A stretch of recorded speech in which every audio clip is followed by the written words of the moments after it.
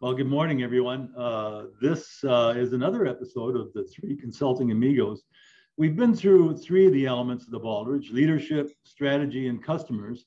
And today, our CPA and our numbers guy, Ed, is going to take us through measurement, which is really important. You know, if you can't measure something, you can't manage it. And then following that, we'll go through workforce, operations, and then the final culminating thing in the Baldrige is the results, you know, how all this comes together in such a way that enables you to see where your organization's going. So as you can see here, I'm going to put up on the screen measurement analysis and knowledge management. And Ed, I'm going to let you take it away and give us some insights as to how, you know, this can make your company more effective. Well, it's a very powerful category. Like you said, you really can't progress unless you have an ability to measure results. I think a lot of people fall short on that. They rely upon simple income statement for doing so. But as we know, there's a lot more metrics that should be shared with the team to determine how well you're doing. I think measurement is weak in most companies, but I really believe to analyze data is even weaker. And that's where you can really come across some great observations about the business, whether you're moving forward in a positive manner or not. And some people are better at analysis than others. And Ron and I were just involved with a situation where we were analyzing some downturns in the market on the revenue side and picked up on it way before we heard feedback from customers. That's how powerful analysis can be. So that's extremely important. And then knowledge management. No matter what you do, your management team has to be knowledgeable on how to do their jobs so you can accomplish their objectives. I have a little difficulty with Baldrige at times because they're so simplistic in their questions, and these areas are much more complicated and complex than that. So I will start by going through the questions here. I think there's 5 questions altogether. And the first one is, I know how to measure the quality of my work when I'm doing my job for my company. And I'm not sure everybody knows that, but obviously it kind of starts with the individual doing the job. But I really have some difficulty understanding, or for people to understand how they do and how they can improve it to make their company more effective. That's where I think they need a lot of help, and they need some help from the outside to make that transition. I was in management for so long, and of course, we all thought we did everything perfectly.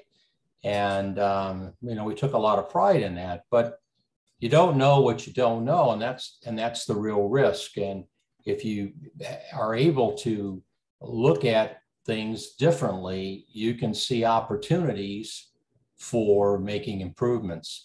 And I always like to go back to the old phrase of digging the ditch. Every day you come into work, you dig the ditch, and then you go home. Well, you've got to figure out a better way to dig that ditch, because that's where the real value is. And it's more exciting work, actually, to figure out how to do something differently, more effectively, more efficiently, than just coming in and doing the work and going home. Yeah, that ditch needs to include the data digging ditch as well. That ditch has got to include the data part.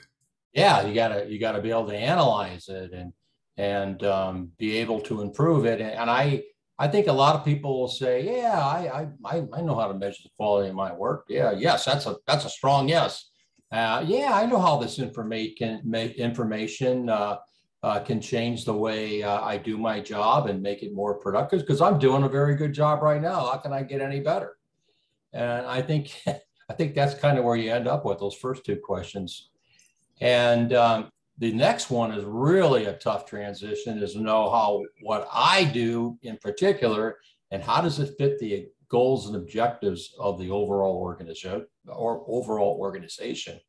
The measurement of the overall organization, the P&L, how do I fit into that P&L?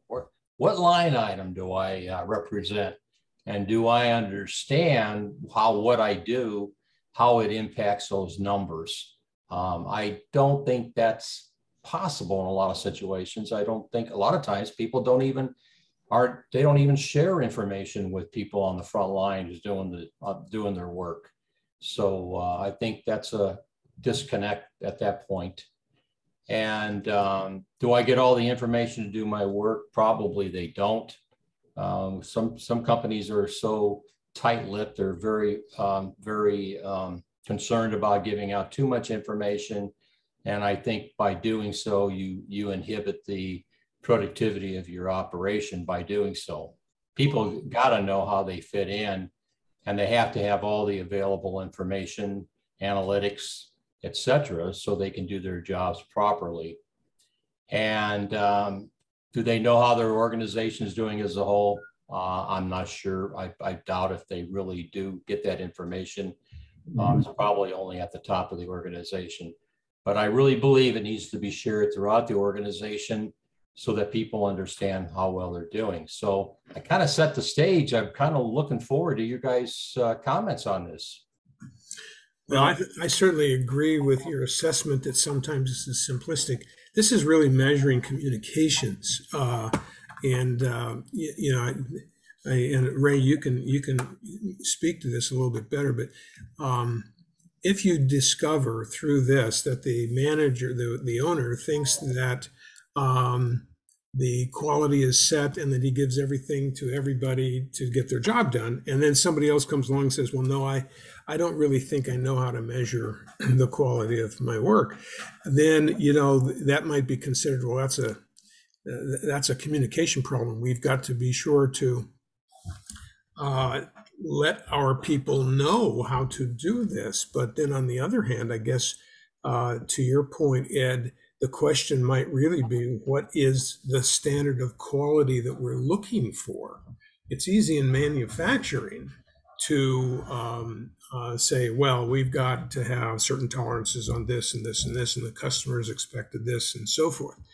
But if you're selling to consumers, that consumers don't really have tolerance issues.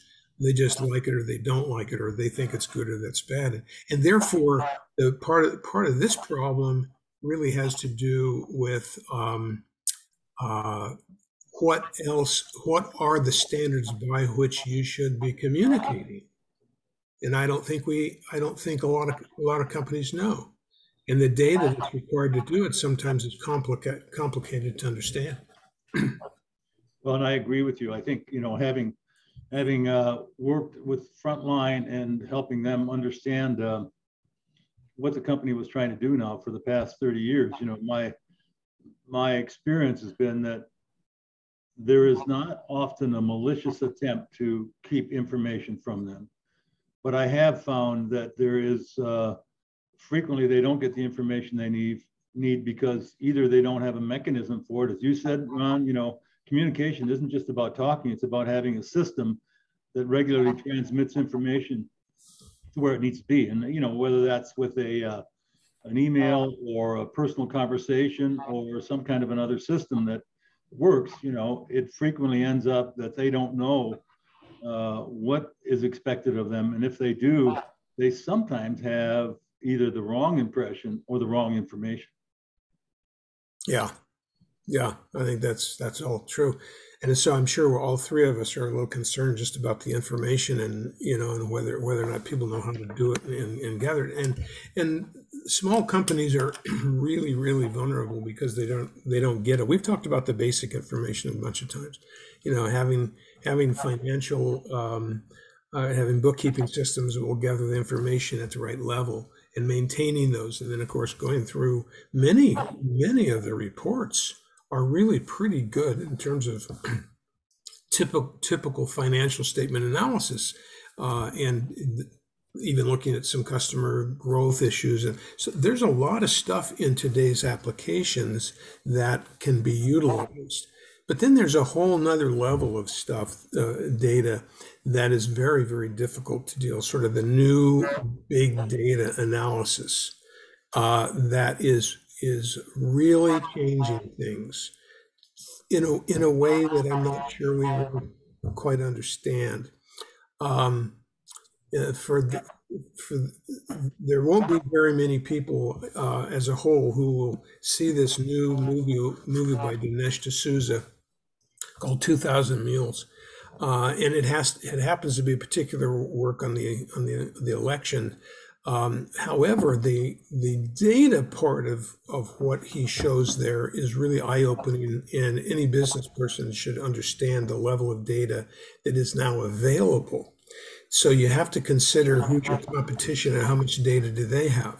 So in this particular example, these new big data guys were able to get something like 1 trillion records of where people were by using their cell phones. And they tracked hundreds of thousands of people and then they eliminated them based on the locations that they went, and if they went to certain locations over X number of times.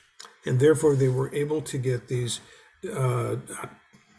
thousands or millions of individual people narrowed down to a small group of folks who were interested in being at a certain place a certain number of times, and they got down to 200 people. Well, now, if those happen to be your customers, you need to know who those 200 people are. Yeah, no, because otherwise you're going to be marketing to 2 million people. So someone who has that kind of knowledge is going to kill you if you don't have it. I agree with you in terms of, that mega data analysis. The age of AI is going to have a huge bearing on that. I think from my experience, how the front line sees that and, what that does to them is a very different matter. That mega data stuff doesn't mean anything to them. What means something to them is, as this question's asked, is that how do I do my work?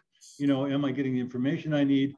And my experience on that has been, it's again, not as much malicious as it is not understanding what they need or not finding the time or the system to be able to deliver it. And that's always been in my mind an issue, is that how do we create a system by which the front line actually gets access to the information where they know that, hey, this is how this is impacting our customers and what can we do to improve it? And, one of the things I've enjoyed about Ed's mantra over the years we work together is that continuous improvement is something you need to continue to work on.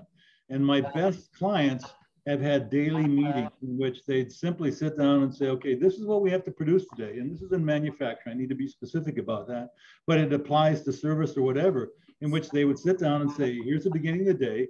These are the things we need. Is there anything that's missing? Are there any orders that are late? Is there anything that we can shift around? Because basically, if you're expecting a shipment of parts, as an example, for manufacturing, and they haven't arrived today, you either have people standing around or you shift the workload, so you say you can move to something else. And when they did those daily meetings, invariably their results improved, they got better results, and they kept people engaged because on a daily basis, they knew exactly where they were going and what they had to do to get things done for that day. Yeah, I think the importance of meetings many times is understated in small privately held companies. They think a lot of times they think it's a waste of time, or they don't want to share the information with people below them. And I really don't understand why. And I think the first step is to have a monthly meeting going over your P&L and balance sheets and your cash flow. I think that's really important for people. And I think when you do it for the first time, you find out how much information people don't know about the company. Yeah. But the question then is, who do you share that with? You're talking about frontline workers? Well, I'd like to make an observation there before you go forward, Ed. That's always been an issue. Companies said, well, do I want to share the dollars? And I said, well, look, take out the dollars, make it percentages. Yeah. They can deal with these things. Yeah. And you don't have to make it dollars. They can say, hey, 20% of our money is being spent in this area, which doesn't produce any benefit for the customer. Yeah, good point. The front line goes, whoa, that's a lot of money. I think the monthly meeting I'm talking about is with the management teams. Okay. Yeah, I'm not talking about the frontline employees. I think for frontline employees, you need daily meetings for what, 10 minutes, 15 minutes at the most. Yes. Get everybody on the same page, everybody aligned. But I think when you look at a management team and including the ownership, going through those numbers and understanding what's impacting those numbers and then projecting numbers out into the future is a big step forward for a lot of them. And it's very basic, but they're just not used to doing it. They've never done it before. Right, right. And they think they understand all these numbers, and they many times they don't. Yes. Yeah, and that is clearly sort of like number one on the list. That information has got to be disseminated to the right people and in a timely basis. It actually keeps the sort of management owners honest, in the sense that they've got to perform as well and bring that information back to everybody so they can perform. You know, the idea of say condemning somebody's work without the real facts is kind of a stupid and poor, you know, speaking knowledge, you know, management. I mean, that's kind of a stupid way to discipline people, and that doesn't really work. Right.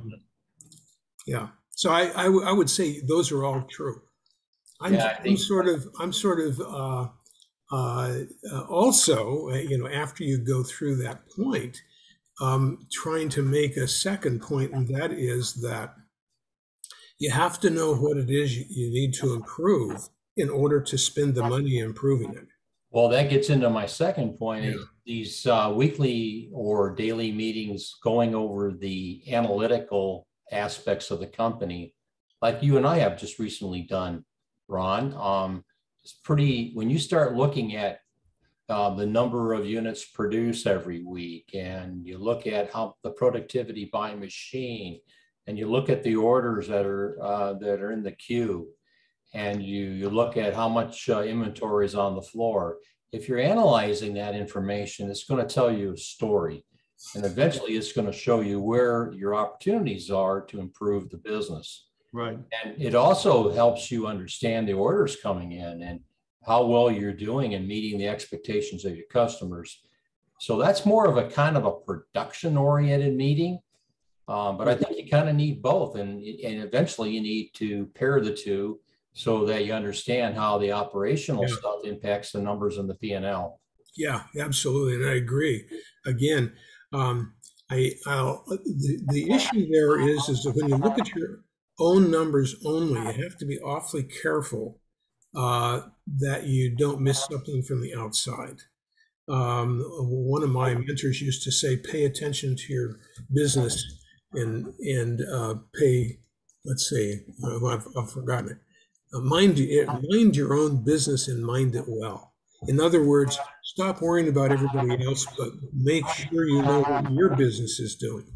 Right, and I think and I think that's good. But I'll give you an example, which I've been thinking about for the last week or 2 or 3 weeks. I've been buying, as mentioned, a lot of stuff for my home recently. Having to do with security and lighting and things like that, and upgrading old systems to new systems. I am really, really shocked at how uniform and high quality many of these things are. They're really great. If only I could understand how to run them. But then here we have a situation where you're buying a $140, say, item. I'm working on a new automated sprinkler system. And what comes with that $140 item? A little teeny card that is literally in 4-point type that you undo as if you had a magnifying glass to read it.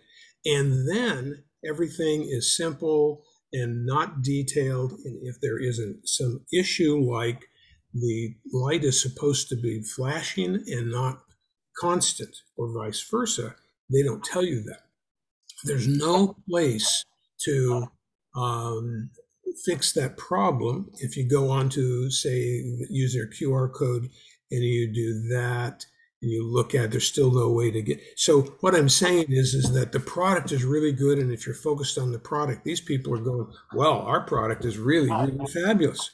But what they forget is nobody's satisfied, because even though it's a simple process, it's not a complete explanation of the process, and the cost to develop that might be 1 penny to make it bigger and better across those units.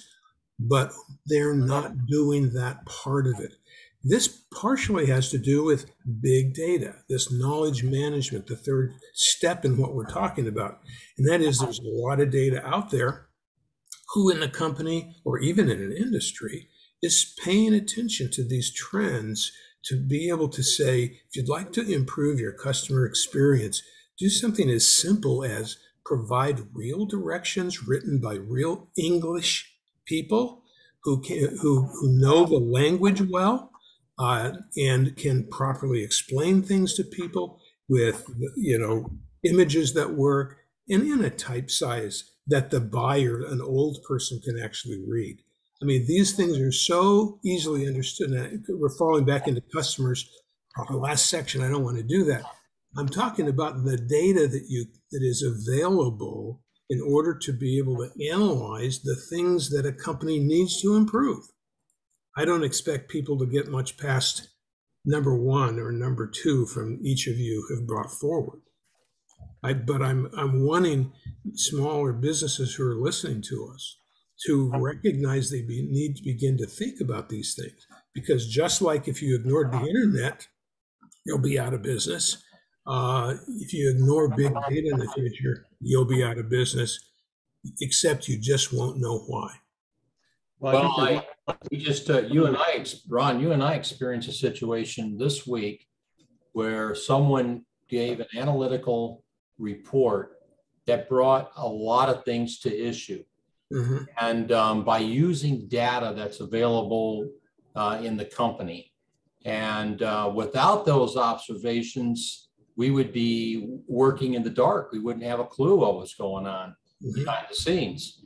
And that's where the analytical part comes in. And this series of questions really doesn't, in my opinion, doesn't address the analytical part.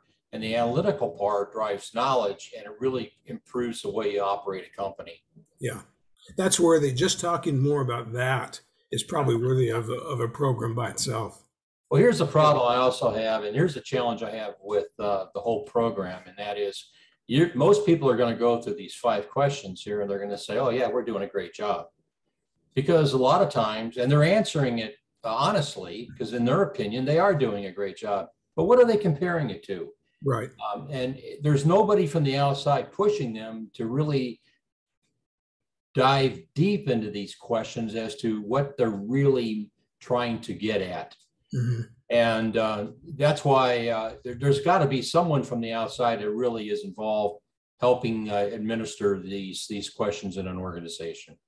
Yeah, this is clearly a really good place to hire outside people to help. It's difficult to find the right ones for your industry, but it's a good place to hire folks who can add to that whole dimension.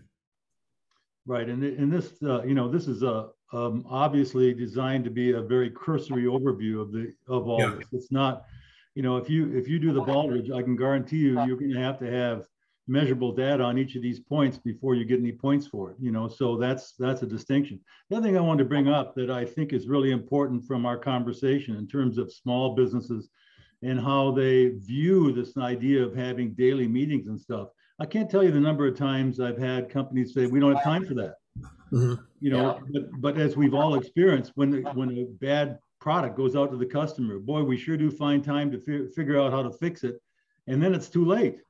Yeah. Because the customer's already made a decision, I'm not going to work with you anymore, and it took 10 times the time as the meeting. Exactly. It's just like it's a bizarre thing, but it's a function of, as we've said before, Ron, small business owners tend to be pretty independent minded. They think they know everything that has to be done. And some of that is wise and some of that's right. But many times I know their front line doesn't feel like it's their place to tell them. I can't tell you the number of times I've had people tell me on the front line, well, yeah, I know this has been a problem for years, but I can't do anything about it. And I'm certainly not going to bring it up and lose my job. Yeah. Well, I think a lot of the confusion has to do with not holding a productive meeting. I think when you have a meeting like this, you have to put the badges at the door and everybody has an equal opportunity to speak. And the other thing is, it isn't an opportunity for people to talk about their weekend and what they're going to do this weekend. Yeah. They got to stay focused on what they're there for and get the heck out and go out and do their jobs. And unfortunately, meetings aren't held that way a lot of times. And then there's no notes, so there's no accountability for the next meeting. So you're rehashing the same stuff you Right. talked about in the first meeting. So you got to have some structure to your meeting, and it has to be productive.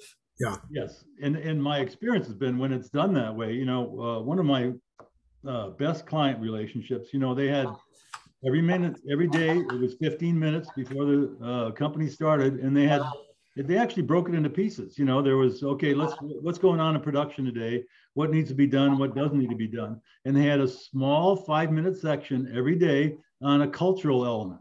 This is, we're reading this book today. We're trying to help develop people's understanding of what is leadership, what is business.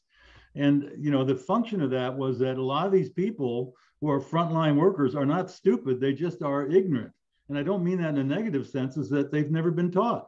And, when you start opening them up to what it is, first of all, they feel like they're a part of things. And then secondly, they start applying that stuff, and it starts growing them personally. And then they start growing your business from the inside out. Absolutely.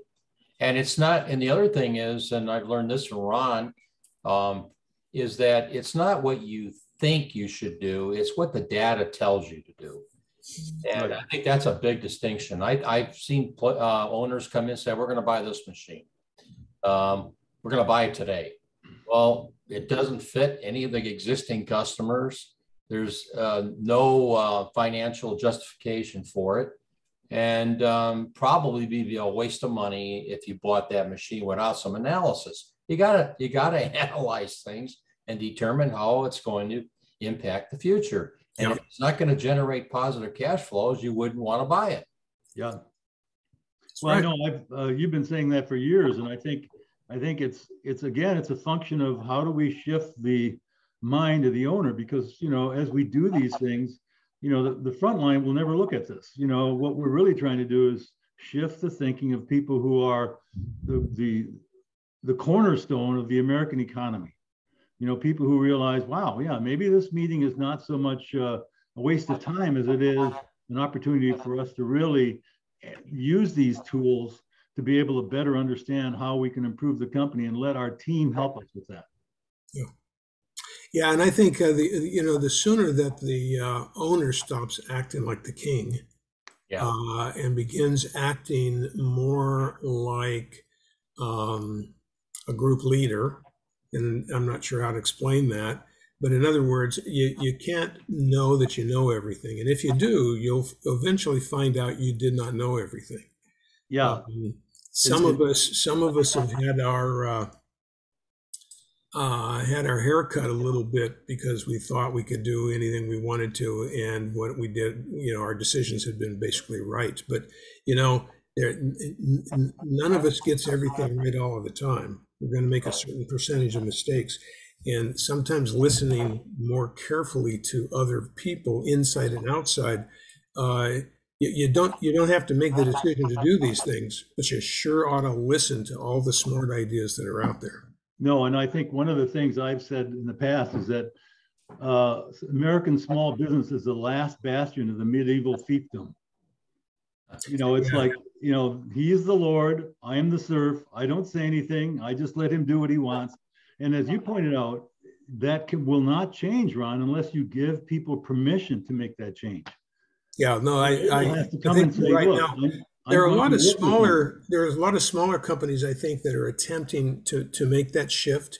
Younger people who kind of see this as more of a group activity, and not, I invested the money, I'm the owner, I get to say. I do think that there is some shift there. It'll be interesting to watch and see if these companies can be successful, that from that perspective. But I think the ones that do are typically the tech companies, where you're hiring people in the top 5 or 10% of the IQ range.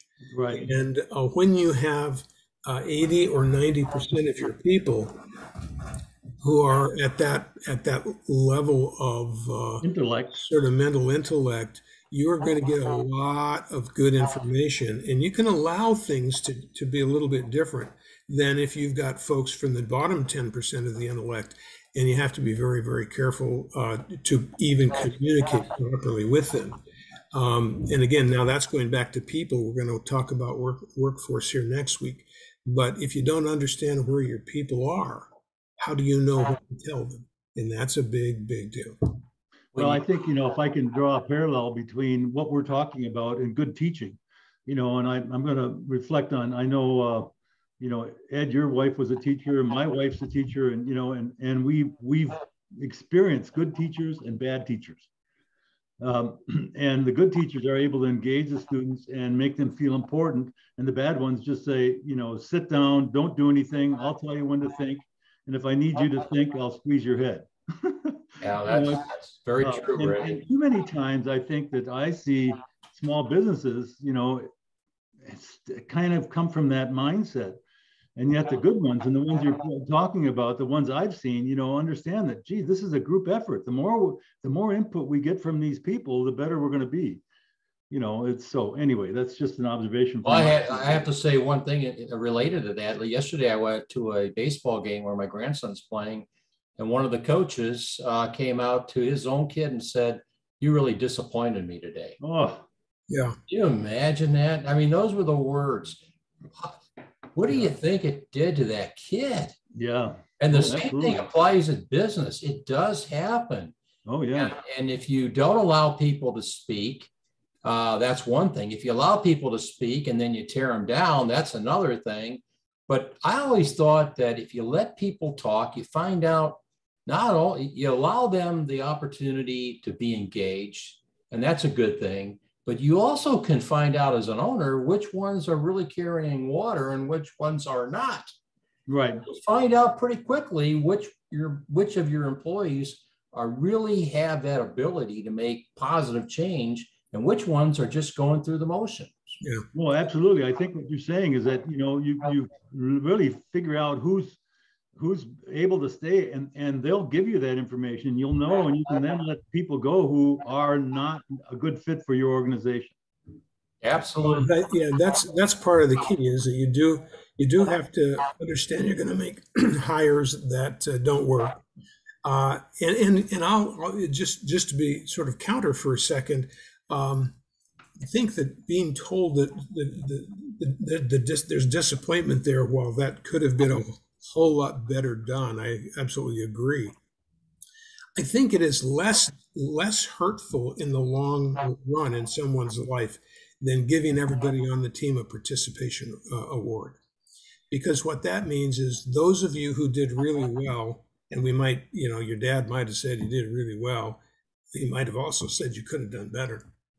But if you get a participation award and you didn't do anything and nobody said, gee, good job, and you still get that participation award. That's a good point, because if you don't let your people speak up, you really don't know which ones are doing a good job. Right. Sometimes you're going to give compliments to everybody, and not everybody deserves them. Yeah. So I mean, baseball is a pretty good example, because you keep track of all the errors and et cetera. And so, how many balls did you catch, and how many throws did you miss? How many times were you bat? How many strikes did you get? Those are all very definitive things. And if you know that your son or daughter is performing at a certain level, and then they have a bad day, it's sort of like, well, you don't have to say you disappointed me. But you might want to say you're a little bit under your capability today. But when you really want to say you're disappointed is when somebody doesn't try. Right. Now, I can tell you for sure, and although my dad never told me this directly, but when I was standing out in left field as a very young child playing baseball, with my glove over my face, looking at the stars, or maybe picking flowers, and the ball came and just went straight past me, you know what? I deserved to have my ass kicked. And if I had been told I disappointed him, it wouldn't have been because I didn't catch the ball right. It's because I was not paying attention and did not care. Okay? Right. Let me throw one more thing. I shouldn't have been on that field, you see. Let me throw one other thing in, and that is training. So, you tell the kids, okay, you have to get in front of the ball. Baseball is a good thing to look at. Right. And And then you keep hitting balls 100 miles an hour at them, and then you get disappointed and you start yelling and screaming. You're better off. I told him, this is what I've been working with my son on. You take your son out and you hit him some balls. You're training. You're trying to retrain him outside of that field. Then when he goes to the field, he's got one thing the next time he goes, and that's confidence. Yeah. Right. If you don't have confidence, you have nothing in baseball. Well, and I think that's right. I think the point you're making here, Ed, and it's such a neat analogy to what we're discussing in terms of business, is that when you develop people's confidence, their dignity, and their respect, they'll work harder for you than if you do the other thing. And so the point is that even with the leaders, it's a matter of training them how to communicate in order to get the most out of their team. Some people will listen, others will just say, screw you, I'm going to do it my way. But the ones who listen are the ones that ultimately, as you said, Ron, are the ones who are creating the big companies, because they understand it's a team effort. And again, making a comment like you disappointed me is not quantifiable.